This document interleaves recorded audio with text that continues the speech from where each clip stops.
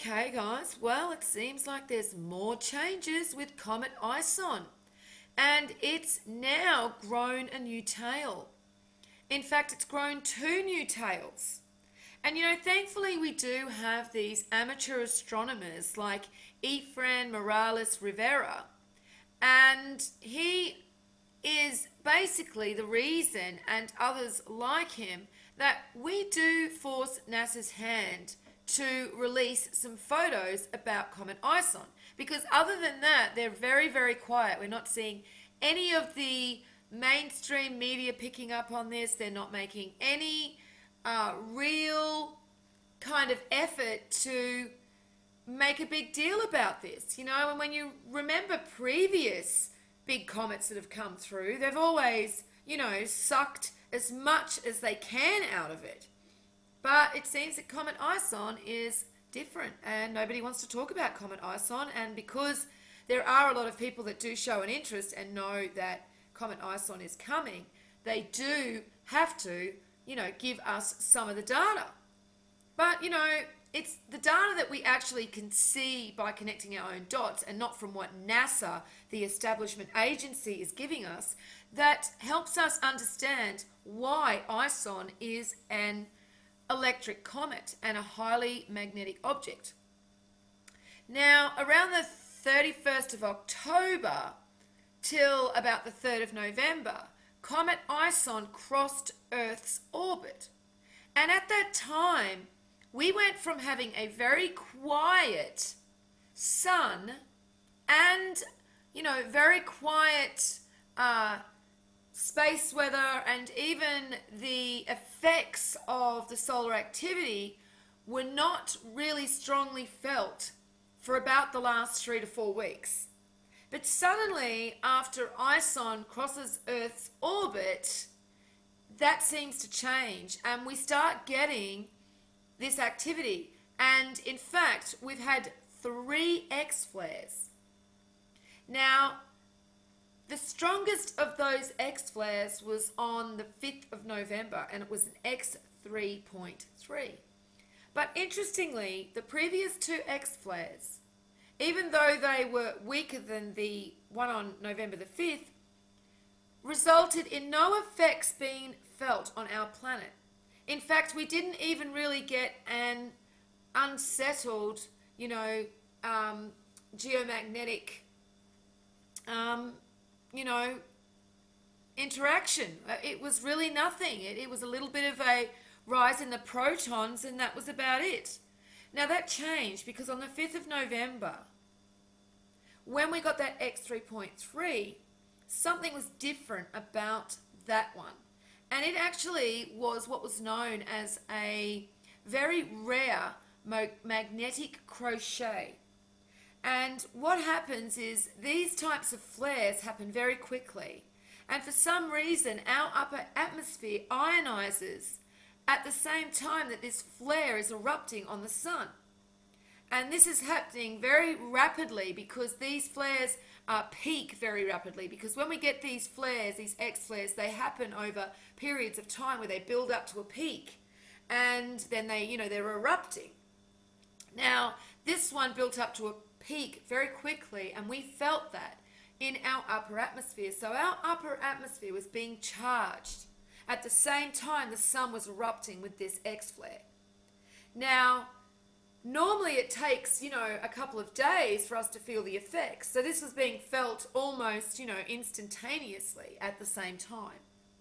So something's changed now within the sun's activity and energy, because it seems that we're now feeling the effects of these flares, because we just had one this morning, which was almost an X flare actually.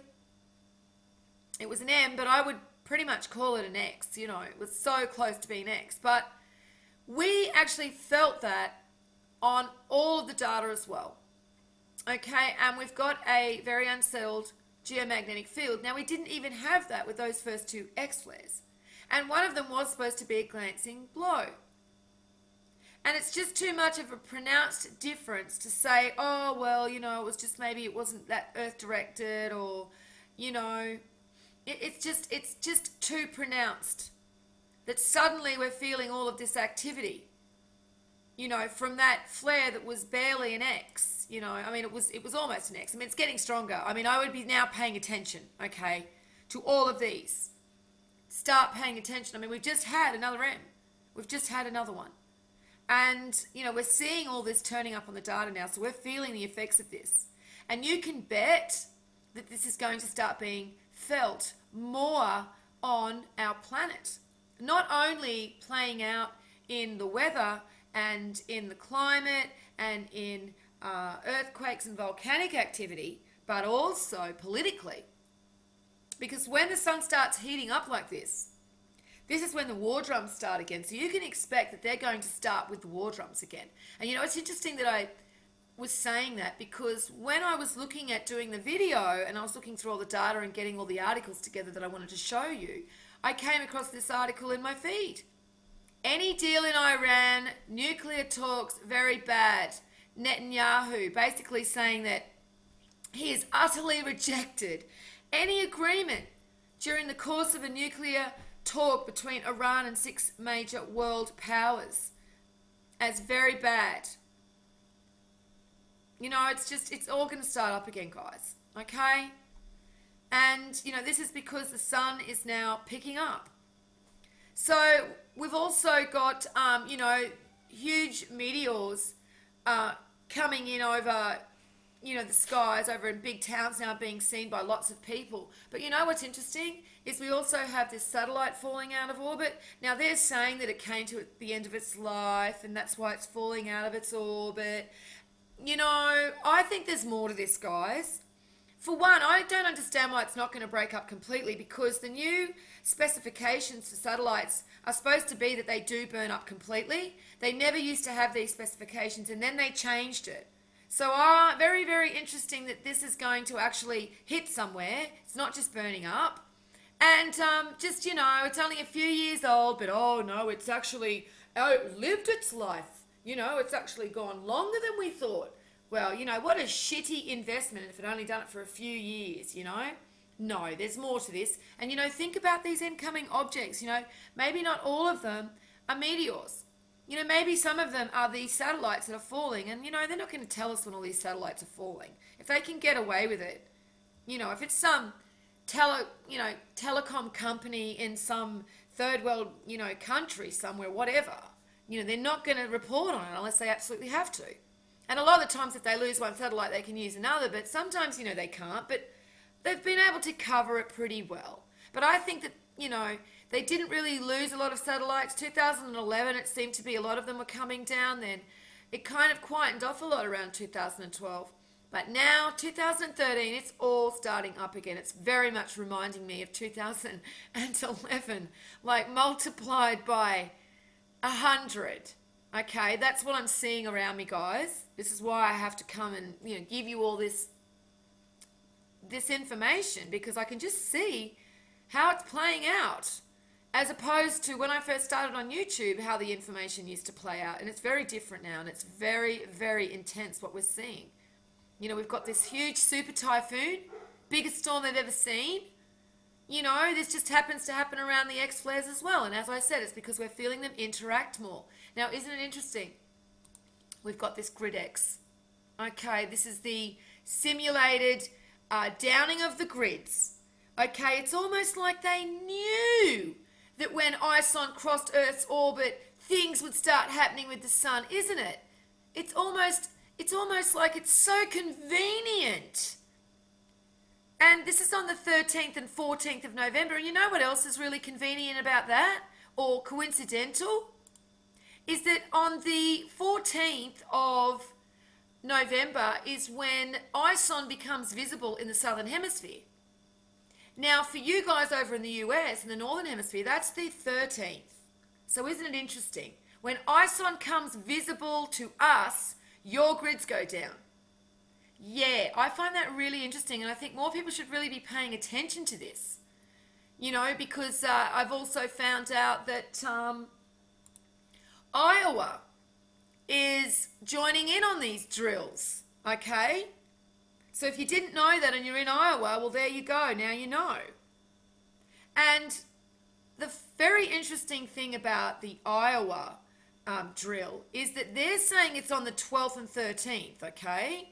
And why are they different than the other drill that they're having on the GridEx? You know, I mean, that's on the 13th and 14th. It says it here. So I'll link all this underneath and you guys can have a look. But so anyway, guys, we're also seeing, you know, flashes in the sky.